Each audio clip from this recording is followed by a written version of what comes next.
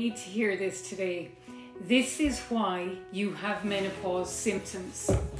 Your beautiful brain has two key hormones.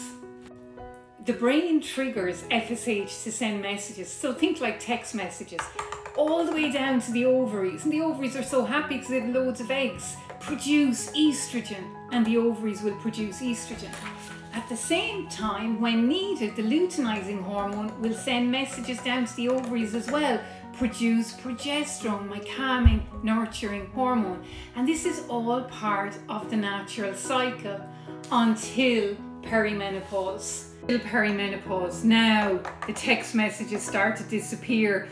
FSH and LH, they get desperate, they keep sending messages, so that means they keep producing. So increase FSH, increase LH, but the messages, they're not being listened to. It's radio silence from the ovaries. The eggs have now diminished, so estrogen and progesterone are no longer produced. It starts in perimenopause and it culminates in menopause. You know, it's like Christmas, the anniversary of 12 months without a period. But the important point is, as FSH increases, estrogen decreases. As LH increases, progesterone decreases. And they're key markers to be mindful of in your menopause journey, and that's why you will have symptoms.